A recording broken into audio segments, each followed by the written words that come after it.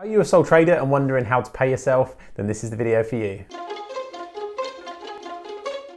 As a business accountant, my team and I spend all day long helping owners navigate through the journey of self-employment. And one of the key questions we get asked often is, okay, so I've worked hard, I've got this money in my account, hopefully, and how do I pay myself? And actually, as a sole trader, it's very, very straightforward. Now, before I answer that, make sure if you like this video and you want to hear more of these types of topics, click the subscribe button below and you'll be notified the minute another video comes out. So the first thing to understand as a sole trader or a self-employed person is that the money that you have in your account is actually yours in the majority of occasions. You and the business are one and the same. And as a result, actually paying yourself physically is very, very straightforward and consists of you drawing that money from the bank account into what's hopefully a personal account. And the reason I mention that is that best practice is to have a separate business account that all your expenses and all your income come in and out of. And the reason that that's a benefit to you is twofold. One, well, there's actually probably three reasons. One, the bank have terms and conditions that generally they don't want you operating a business out of a personal account. And the reason for that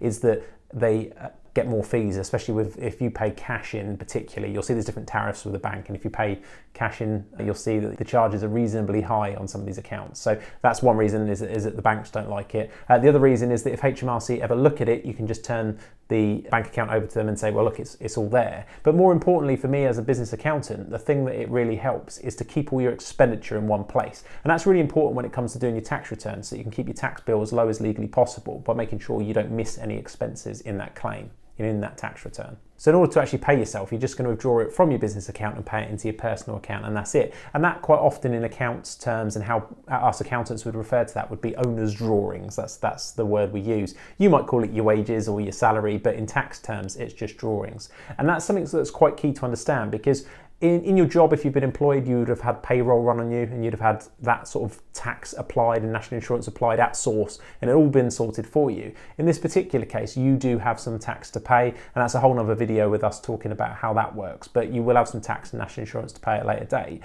But right now, you can just draw that money. And obviously, you don't want to drain the whole of your business account, because you're going to need what is known as working capital, which is really money to operate the business, pay your other direct debits and all that kind of stuff, buy materials up front, fuel your van, you know, all those things. So you're going to want to take that into account. But from an overall tax saving point of view, without getting too deep into that in this video, one of the things that sort of stood the test of time really is to say that if you left around 25% of your earnings in that bank account in sort of as a provision for a later tax bill, you wouldn't go too far wrong all the time. You're earning under about 50 grand a year. So bear that in mind. You know, 25% is not too bad. It was a rule that was told to me when I first become self-employed, and I think it's worked in my experience and with my team's experience working with self-employed people. That has really been quite a good ballpark figure that works quite well. And a lot of the time, as you get into your journey, it's more money than you need, and then you can go on a holiday or something with it. So with that in mind, leaving a bit of money in the account and leaving